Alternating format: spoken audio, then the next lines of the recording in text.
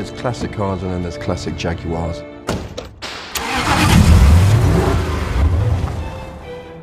You've got the smell of the petrol and the leather and the wood, and it's a very romantic driving feel to it. There's nothing quite like a classic British sports car. It's an event when you drive these cars. I drove an XK150, which is very similar last year, so it's good to get back in a classic Jaguar. Not the easiest things to drive. One wrong braking move, and a good word, there's no runoff. If you make a mistake, you're in the wall. My icons are James Dean, Steve McQueen, Paul Newman. They're all petrol heads though, so maybe that's what I have in common. Of course I've crashed a car.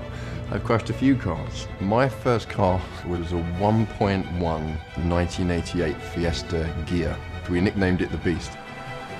So I've had many wardrobe malfunctions. I'm actually colourblind. My first one was, a major one was when I was 17. I bought green trousers thinking they were grey. I got a good ribbon from my friends for that one.